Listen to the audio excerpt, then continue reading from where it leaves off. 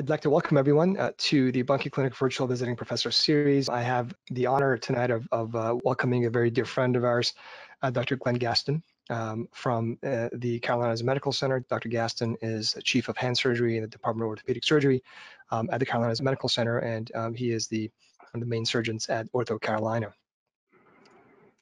Dr. Gaston got his bachelor's degree from the University of Georgia.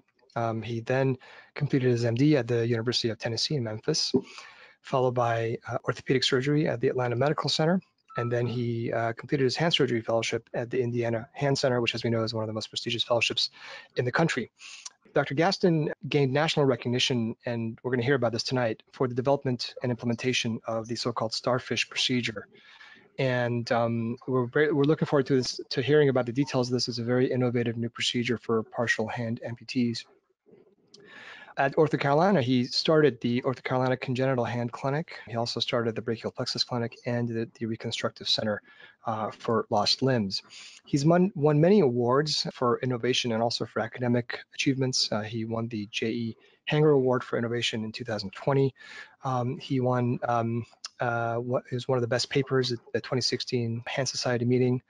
He was voted as one of the orthopedic surgeons to know in Becker's Orthopedic Review. He also won the Faculty Teaching Award 3 times, so clearly has a lot of dedication not just to advancing the field, but also in teaching fellows and residents as well. He won the Ortho Carolina Catalyst Award in 2012 and the Physician of the Year as well in 2012. Dr. Gaston is very heavily involved in upper extremity research, and as I mentioned, he's won numerous awards, and these are both from the Orthopedic Academy as well as ASSH. And I think equally as interesting, he is a hand consultant for not only the Carolina Panthers, but also the Charlotte Hornets and NASCAR, which is quite cool. Glenn, thank you so much for being with us. It's really an honor to have you. We're really looking forward to hearing your talk tonight. Thanks, Bobak. I appreciate it.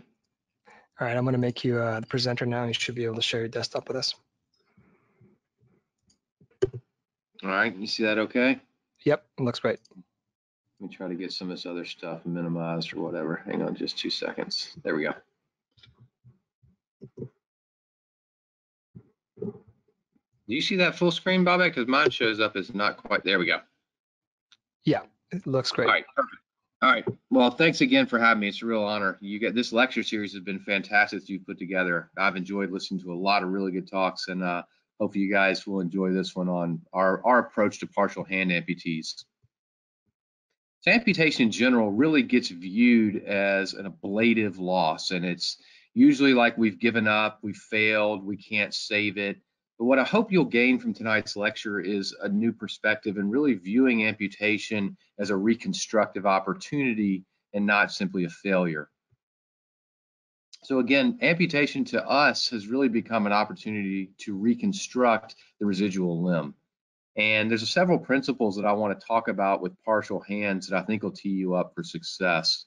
You know, it's funny when I always jokingly say, I think it's funny how you can have an FDP laceration to the small finger and we'll do 3 surgeries, 100 hours of therapy to get somebody back the ability to do like 40 degrees of DIP flexion. But if it comes to amputating half of their hand, it's basically like the intern comes in and does it. You see them once for suture removal and send them off the prosthetist and say, good luck with everything. So here's some thoughts of maybe a better approach than what we've traditionally done. Number one, I think you really need to know what are the prosthetic options for partial hands, because there's several of them, and we'll review those tonight.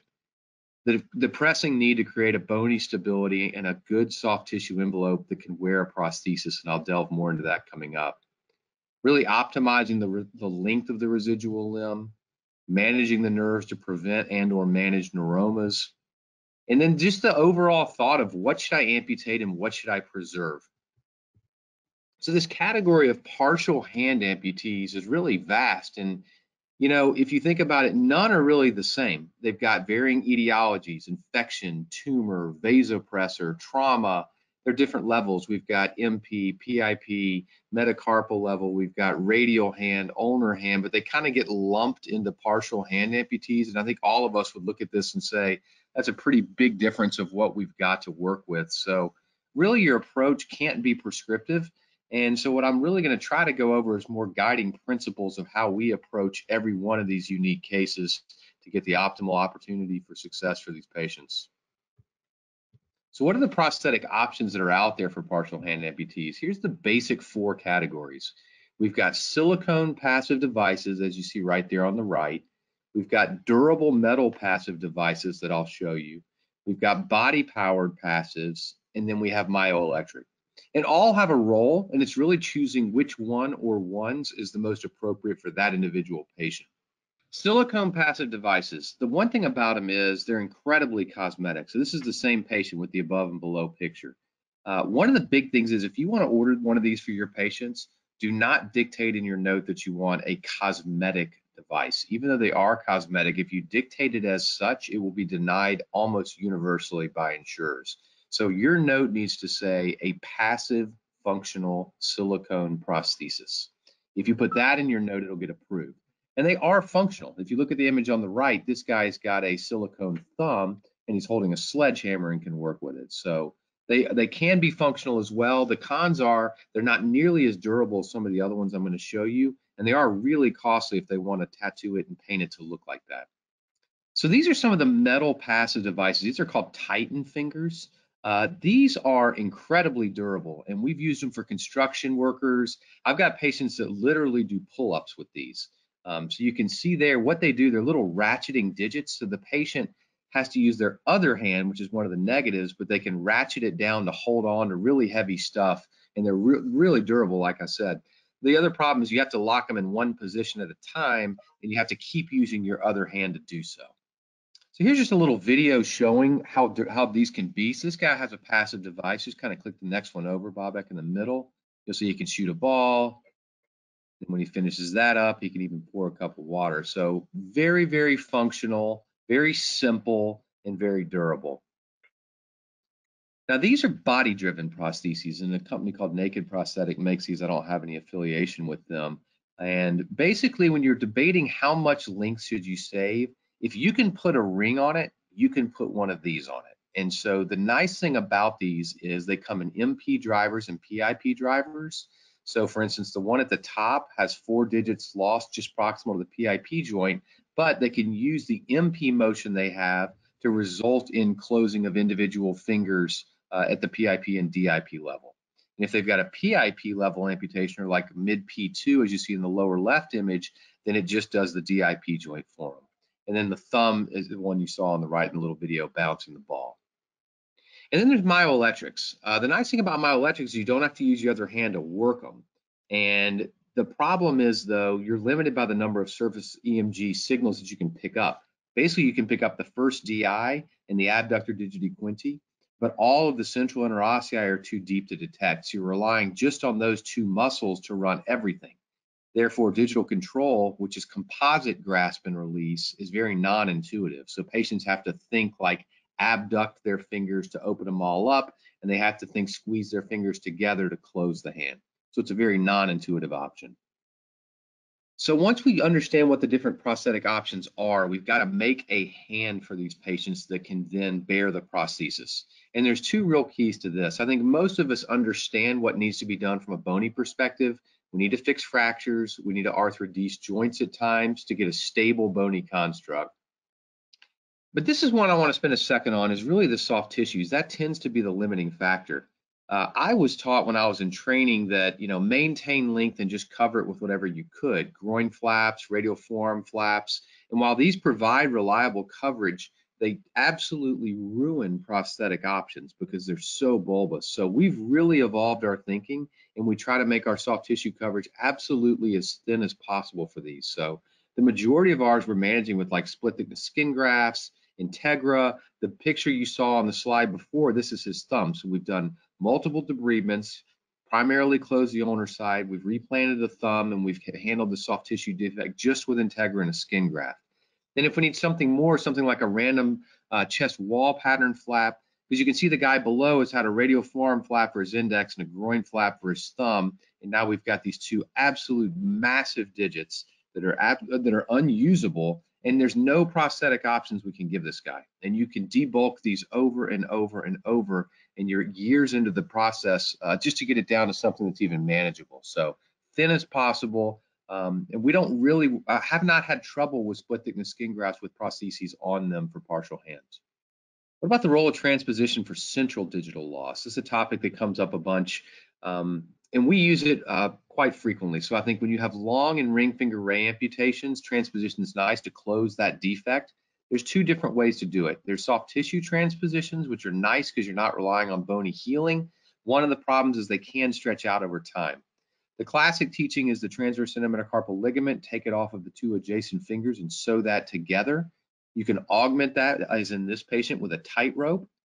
Another nice option for the ring finger, if you remember, the index, long, and small fingers all have extrinsic flexors attached to them, extrinsic wrist flexors attached to them, but the ring finger does not. So you can actually remove the entire ring finger ray all the way down to the metacarpal base, and then you can take the fifth ray and transpose it into the fourth ray spot within the hamate, and then just pin that for about 4 weeks. So that's a nice way to close down the defect and perform a transposition for the ring finger.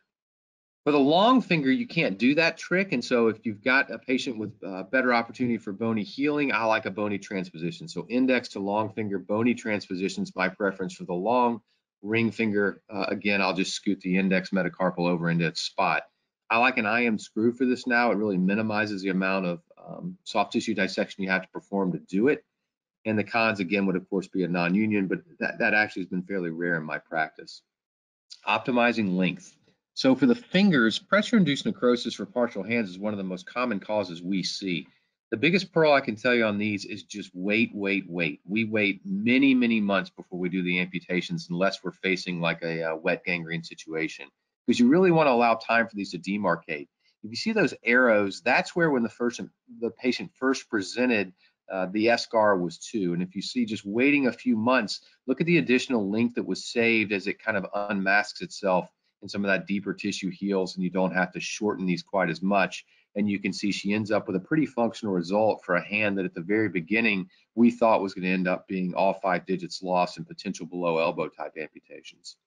So here's another case that's a good one. Even certain times you just think saving that link's not going to be useful. This guy, all we could save was like PIP level of his small finger, nothing else. But look how much motion he ends up getting out of just his small finger.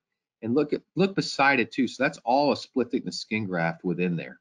So we have very slim soft tissues. We can fit something on it. Now the video beside that, if you play it to the left, you'll see what we could do taking just that small finger and adding just a simple opposition post. So this is a ratcheting, this is that Titan finger, that passive metal device I was talking about. So he can manipulate it where he needs to and use just that small finger to be really functional. And you can see the various positions he can put this in to be able to utilize it. And that's been a really useful thing for us. So even cases you don't think you're saving much, if you can save 1 digit, keep that initially. You can always revise it to more proximal, cover it with the thinnest possible coverage that you can. On-top-plasty doesn't get a lot of discussion, but we found it really useful for some of these partial hands. This is a girl that was a 4-extremity loss, and you can see we did an on-top-plasty for left index finger. We transposed that on top of the thumb to deepen that web space to make a more functional left hand. On the right hand, you can see we ended up doing a 3-finger Starfish procedure and then revision amps of the thumb and index with a subsequent web deepening. And you can see how much this gave her on the next slide. So here she is in the OR. So we've amputated the index, we've on-top-plastied it onto the thumb, we've left those 2 digits there, and now you'll see a little video of how she can work on the next slide. And so here she is now, so she can go digit to digit. This is her just 2 months out. So as you can see, she's barely even healed her soft tissues, but now she's got good grasp. She can pinch with this. She actually puts on both of her below knee amputation prostheses using that. Another technique is distraction lengthening.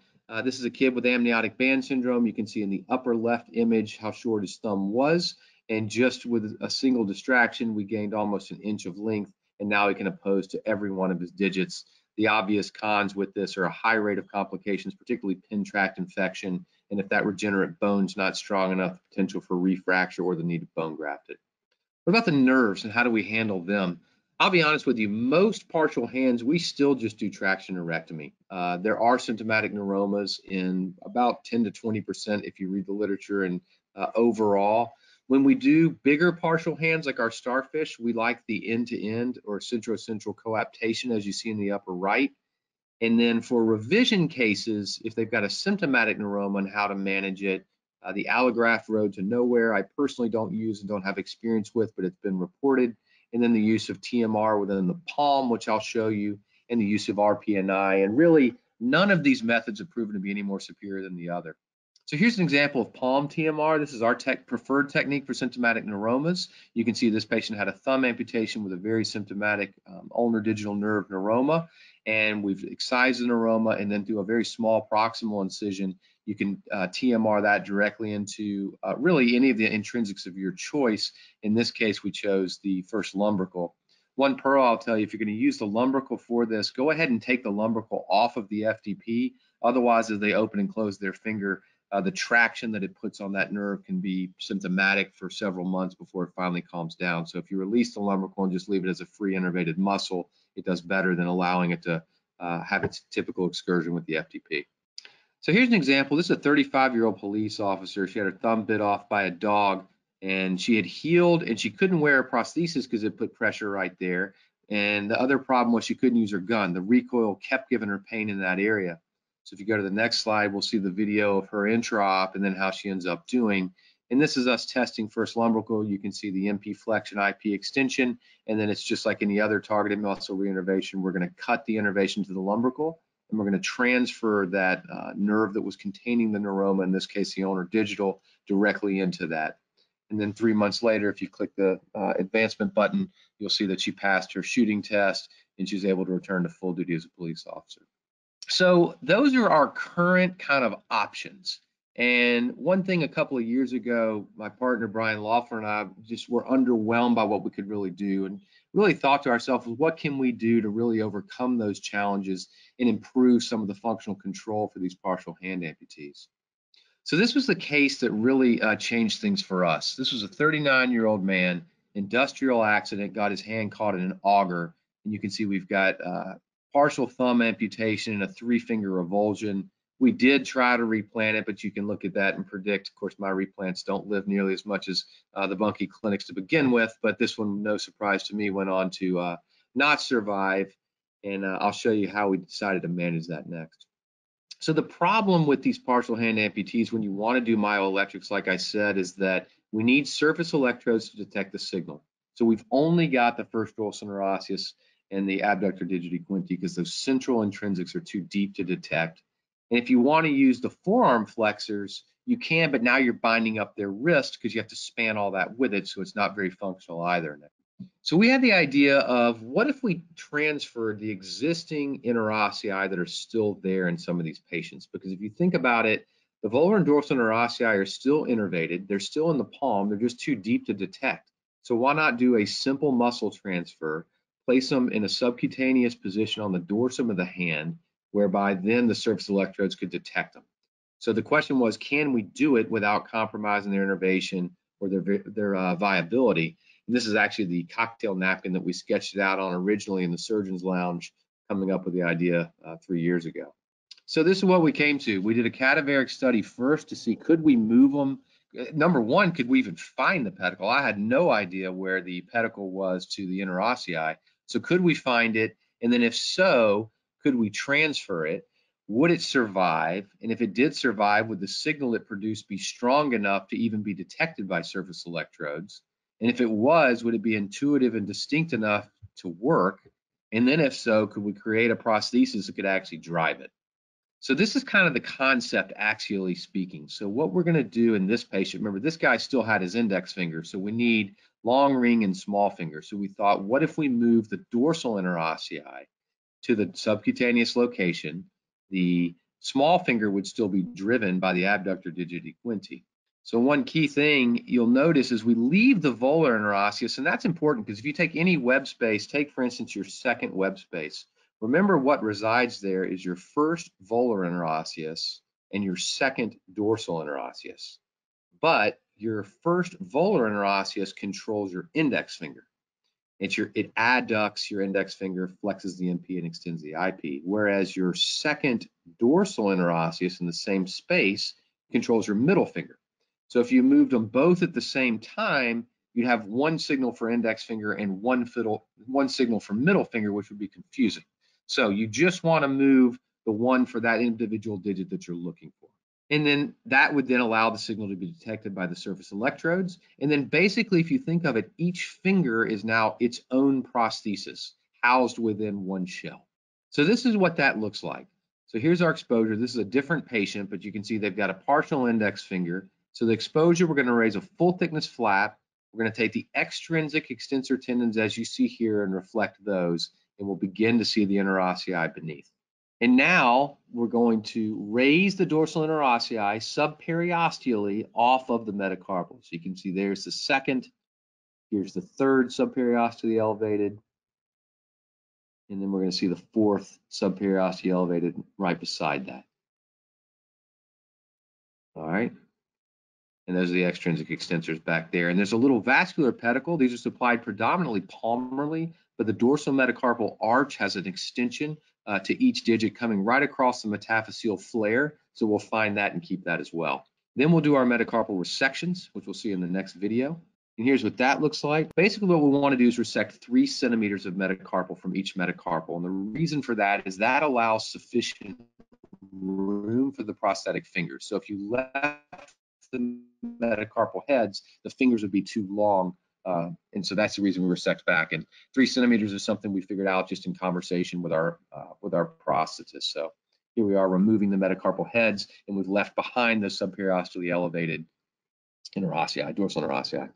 And now this is that key step I was talking about. So now this plane, I didn't know how to found it originally, but if you look forward, it's pretty easy. You'll see that the volar and dorsal interossei muscle bellies, the muscles running at different orientations. So you can find the plane right between them, and you can separate the volar and dorsal interossei as you see going on here. And then once you've got that separation, again, we'll leave the volar interosseous behind, and we'll transfer that dorsal interosseous to the dorsal aspect of the metacarpal. And here's what that looks like. So now the metacarpals have been removed. Here's the dorsal interosseous. You see we can mobilize that. In this case, we're going to take the second dorsal interosseous to the long finger, and we're going to put that dorsal on the dorsal aspect of the third metacarpal. And we're going to take the fourth dorsal interosseous more ulnarly, which was controlling our ring finger, and we're going to swing that dorsal over the fourth metacarpal to control the ring finger.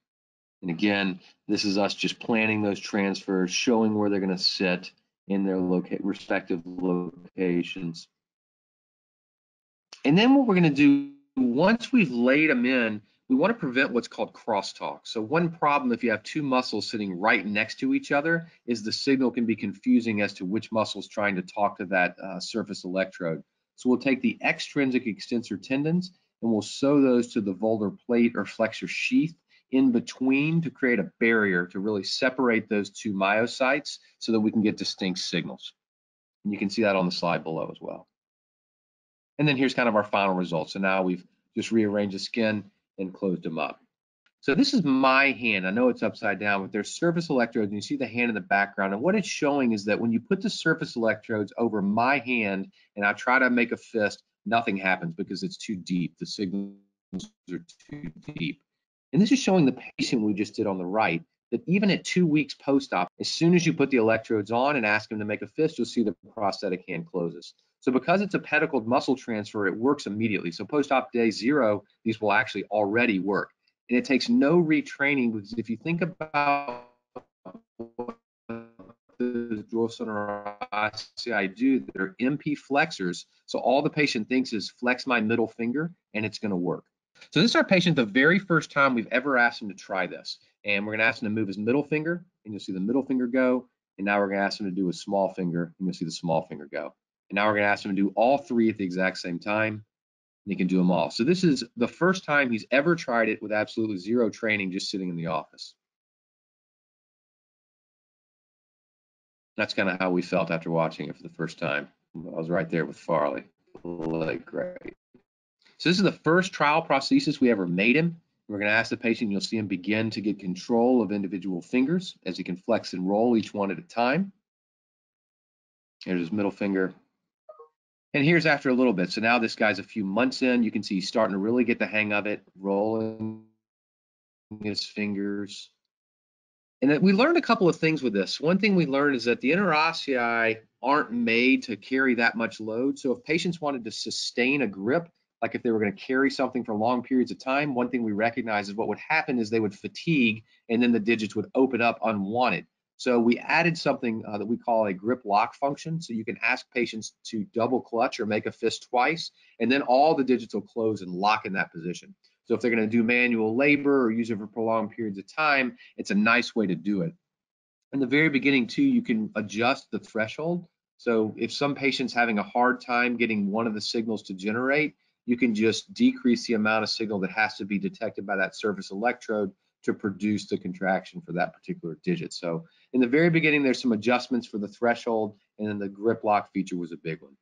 And so here's the guy now. You can see he's got really fluid individual digital control. He can pick up a 20-pound dumbbell. He can open a car door. There's something about every patient we have loves to use a weed eater. You can shovel. So here he is, and he's become really functional. He's back basically fully back to just about everything he could do beforehand.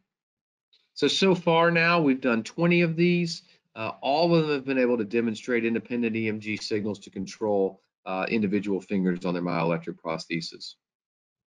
And a lot of guys and ladies have enjoyed certain gestures. You can see this guy likes to drop the hang 10. And then, of course, the independent middle finger extension is a perennial favorite amongst virtually all of the patients so far. So what about expanding it further? I'm going to introduce you to the concept. We've done 2 of these now that we call our pedicled starfish. And starfish, as you know, are famous for their ability to regenerate lost limbs, which is what the origin of the name came from, and the fact that when you pedicle all of the interossei and look at it, as you see on the left, it looks like a starfish itself. So this was a case of a 39-year-old lady who was a year out from this partial radial-sided hand amputation. She actually basically was a full hand amp, but the rest got replanted. But a year later, she's insensate in those 3 digits and incredibly stiff. She's already undergone 1 extensor tenolysis and capsulectomies, and she's got about 10 degrees of total passive motion. And she basically comes in and just requests a forearm level amputation. And so this is what we did for her. We call this our pedicled starfish. So we kept the radial and ulnar arteries, the superficial and deep arch, the median and ulnar nerves with their contributions to each one of the intrinsics. So you can see labeled there is basically 1 intrinsic muscle for each digit. And we're going to keep that on its neurovascular pedicle, and we're going to remove the rest of the hand and forearm to convert her to a below elbow amputation, but preserving individual finger capability. And then we're going to pedicle that more proximally and put it back in. For the sensory nerves, we added TMR for that. So we kept pronator quadratus and pedicled that, and we put the sensory nerves pedicled into the TMR, into the PQ, and then kept each one of the intrinsics again with its innervation and reflected that. Click advance, and you'll see her kind of closed up afterwards. So we're still trying to build her a prosthesis because nothing's ever been made that does that. But on a virtual reality setting, she can actually now control thumb and every single individual digital function as a below elbow amputee. So a few philosophical changes that have come to us ever since we started doing this. One is when I was in training, it was always taught, say you had a 5-finger amputee, it was always taught, obviously thumb is the #1 priority. And then number 2 is if you put another digit on, put it more ulnar so there was more space between the thumb and that digit for pinch. Because of Starfish, this has really changed our philosophy. So we actually really firmly now think you're better off doing thumb and then next do your index finger, because that gives them immediate pinch, fine motor skill with that, and you can always starfish the ulnar 3 digits, because if you have a situation like the one you see here, putting digits in between those gets in the way of the thumb and that digit. And while a hand like this is very functional from the standpoint of they can pick up little things and like box and block tests, if you give them anything more than about a pound, they can't hold it. And so if you give them a thumb and index, they can do fine motor skills very well, and then you can do prosthetics for the ulnar 3 digits to give them more power grasp. And so here's an example of that. You can see this patient was a 4-finger amputee, so we select, and actually none of the digits we think were going to be salvageable. If the index was able to be salvaged, you can see even with fusions of the MP and PIP joint, the index now is a sensate post for the thumb to work off of. So he does all of his little fine motor skills with the thumb and index. He can write, he can pick up a quarter or a pin off the ground, and then he can use the myoelectric control to hold heavy objects. So he can even do stuff like put grocery bags and hold it with the 3 myoelectric digits while using a key to open the door. So some other futuristic kind of options. One really fascinating thing is the opportunity for sensate prosthetics. And we've been working on this with Dustin Tyler out of Case Western. We've got a DARPA grant and a pending NIH grant with implantable nerve cuffs to provide the sensation and implantable myoelectrics to provide the motor control. And currently the leads actually come out of patient's shoulder, as you can see here. So this guy can actually plug into his prosthetic and he can feel every finger on his prosthetic mapped down to about a 5 millimeter spot. And the next generation, which will start in well, it was with Corona, it's changed. It was supposed to be Q3 of this year. It'll probably be Q4. We're going to have a Bluetooth version of this. We can put Bluetooth nerve cuffs around the nerves that can Bluetooth straight to the prosthetic, and they can have sensate prostheses. So that's already a reality for major limb amputees, and likely that'll be adapted to partial hand amputees down the road. And just to give you an idea how much this means, this is him 7 years. Now he is a below radial, but this is 7 years later, the first time he's felt his wife's hand. And I think you can see just what an emotional impact it has. So the ability to get back touch will be a revolutionary change for the prosthetic world. Another big thing we found is the value of having a dedicated clinic for these patients. These don't just come to my office. As you mentioned earlier, we have a reconstructive center for lost limbs that's twice a month now. And letting patients talk to each other and learn from each other has been huge. The image on the left is one of my favorite. The guy on the left is the first patient that ever got a starfish. And the guy on the right that he's talking to is the second patient that ever got a starfish. And that's the first guy that ever got one, counseling the second guy about what it's like to live with it. And then on the right, you see the first ever child that received a starfish prosthesis being counseled by one of our veteran starfish patients. So in the end, I mean, I think really right now, the sky's the limit. I think it's probably the most exciting time to be a part of this field. Amputees, TMR, RPNI, partial hands. It's so fun right now and innovative. To take care of these patients, as I mentioned earlier, I think you really need to know what are your prosthetic options and then tailor those to the individual patient. We want to maximize bony length initially, basically almost at all cost. Coverage, again, make it as thin as possible. Don't focus so much on durability. You can always take down a skin graft and flap it later if they're having recurrent problems, but we haven't seen that really be the case. And then just be aware of what future options are and don't burn bridges. So someone that's got, has lost all 5 digits, but he or she has remaining intrinsic muscles, maybe a candidate for starfish to get individual finger control while maintaining wrist motion, as opposed to just converting them to a below elbow. And then the possibility of future sensory transfers, so don't resect those too far proximal, leave yourself an option as well. So we like to say, come on over and give this stuff a try, because we found it seems to work okay in our hands. So thanks again, Bobak, for the opportunity to talk. And it's a real pleasure. Brian Loeffler and I, we do all these cases as a 2-physician team. He's a very close, dear friend of mine, and it's been a real pleasure to learn from these patients. And I'll tell you, taking care of these patients, this is my favorite day of the month, is when these patients are here and taking care of them. They're some of the most grateful patients that oftentimes have been abandoned prior to you getting a hold of them. So a great opportunity. So thanks again. Glenn, thank you so much.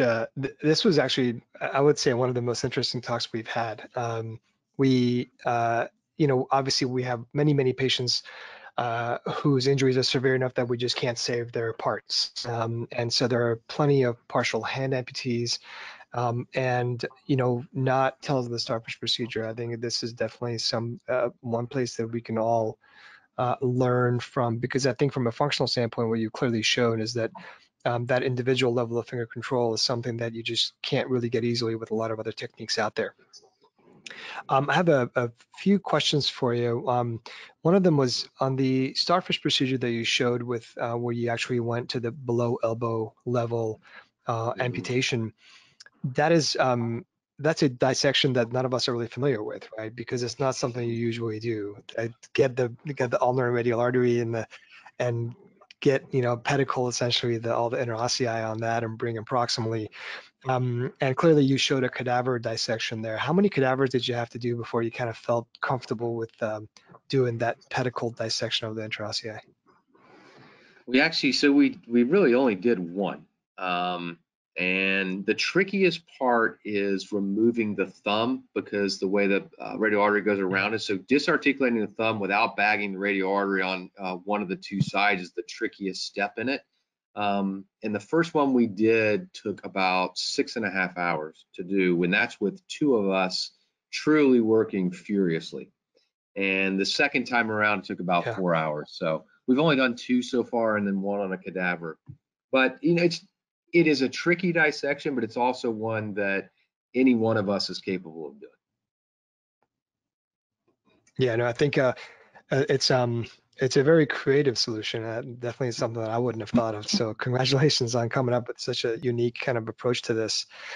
We've had definitely a talk on RPNI. Paul Sederna gave a talk on that, and we've had a couple of folks talk about TMR as well. So clearly there are options that folks are talking about in trying to maximize patients' function using prosthetic control. My question for you as someone who clearly is very familiar with TMR and RPNI as well, what are your thoughts on TMR versus RPNI? I know it's a different topic than we're talking about right now. We'll start with that and then I'll ask a follow-up question. What are your thoughts regarding RPNI versus a TMR type procedure? Yeah, I think so. I think both have a major role, and both should be in your armamentarium if you're going to do these types of procedures. The advantage right now of TMR for us is the ability to restore function that otherwise is gone. So if you take an above elbow amputee, as you know, if you do TMR and put median into biceps, now you've got grasp and you still have elbow flexion from the other head of biceps. If you add PIN into lateral head of triceps, now you've brought that back. RPNI, Paul can do that in his lab, but that's only because he has IMEs. So IMEs Right. are implantable myoelectric electrodes that can then send the signal to the prosthesis. So RPNI works for improving motor if you have IMEs, but surface electrodes can't detect RPNI.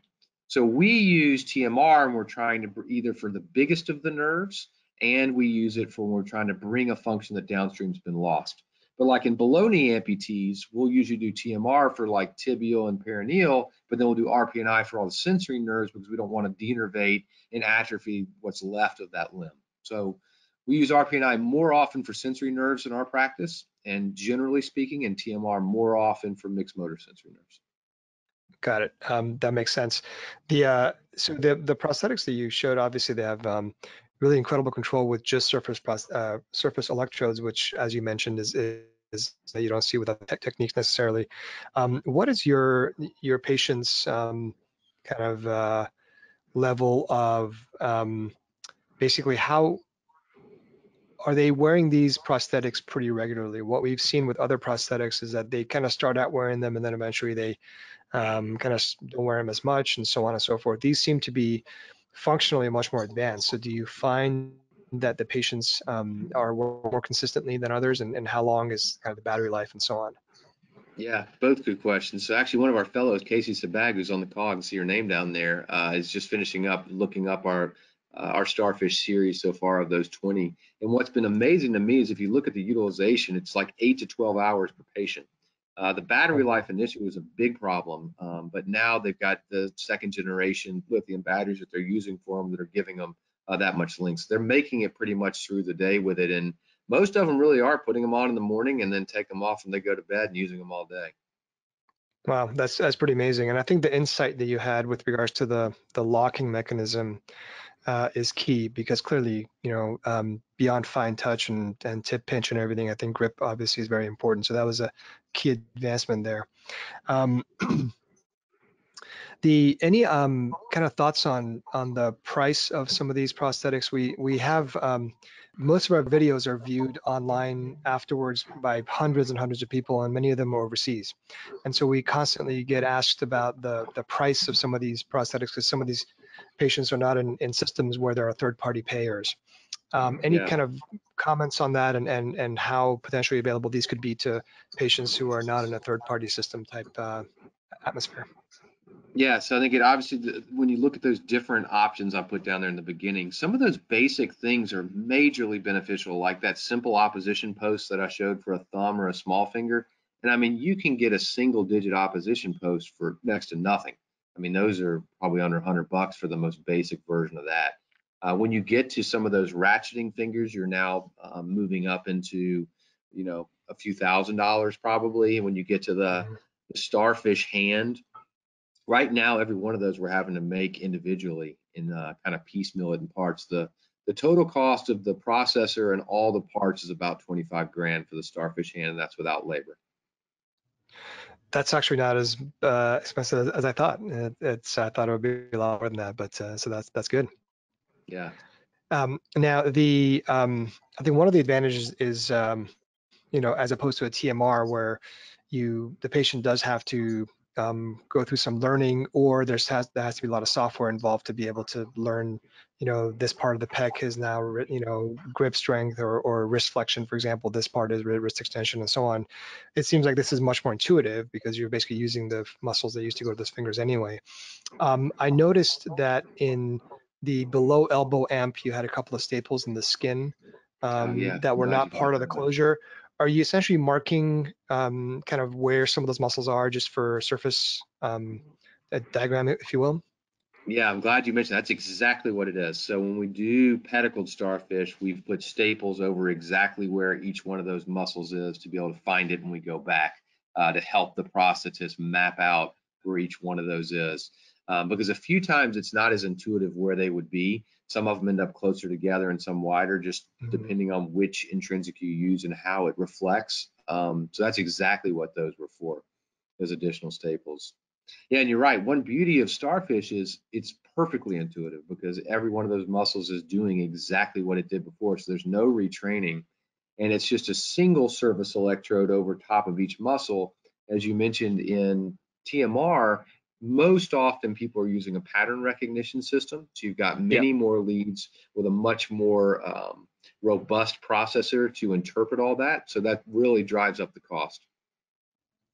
Yeah, I think that's one of the biggest parts of that because we've seen some great talks by Greg Demanian and Ian Valerio and folks doing TMR, and some of the results are great, but it doesn't seem like it does involve a lot of pattern recognition kind of post procedure that is necessary. Obviously, these are much more proximal amputations, but this does seem much more intuitive, which is great. I know that I definitely want to have this next opportunity I have because we don't have a dedicated kind of a limb loss type clinic, but there are definitely a fair number of them sprinkled about in each clinic. So I They're out think, yeah, so I think I'll be hitting you up for some pointers next time I have a case that I think this would be a benefit for. there. It'd be great. Be Now, are you great. working with Hanger Orthopedics as far as the prosthetic specialists, or who are you working with? Yeah, that's who kind of we use whatever prosthetist. Some patients come with a prosthetist, so we've used probably a dozen different companies overall, but Hanger's the company we've done the most with, and they are the company that devised the Starfish hand originally. We're working now. One problem we've had is the Starfish hand as it stands is like this company's fingers and that company's processor and putting them together. The one thing we ran into is each one saying we're not going to cover any warranties or anything that goes wrong because you're mixing and matching different companies' parts. So we are currently working with a different company right now to make a commercially available Starfish hand where if you did one, you could just order it and it comes in one package that you can just Wow, use. Because right now we're having to hand make it with various parts that we can do. I see. Well, that's good to know. We do have some really good prosthetic specialists who are here at UCSF right next door to us, but it's good to know that coming soon is basically kind of a kit, if you will, for the Yeah, Starfish hand. down the road. Yeah, exactly. Well, Glenn, thank you so much for a really interesting talk. I'm very excited to have this as part of our series because I think it's something that a lot of us, first of all, I think very few people know how to do because obviously this is fairly recent and you guys are the ones who did the groundbreaking work on it. But I think it's really a technique that I think most hand replantations should be able to do. So I Yeah, think it's going to affect a lot of patients' lives. yeah, I agree. It's not that technically demanding. It's really not. Anybody that was heading in to do a replant can very easily just pedicle a muscle to maintain length. Yeah, well, yeah, thanks so much, and congratulations really on the work and coming up with this novel idea. Thanks, man. Appreciate it. Great. Well, it was great having you. I look forward to seeing you in person soon. Unfortunately, it won't be at ASSH, but That's right. hopefully not too long from now. Likewise. Take care, man. Great. Thanks, Glenn. Have Good a to great see you. night. You Okay, too. bye.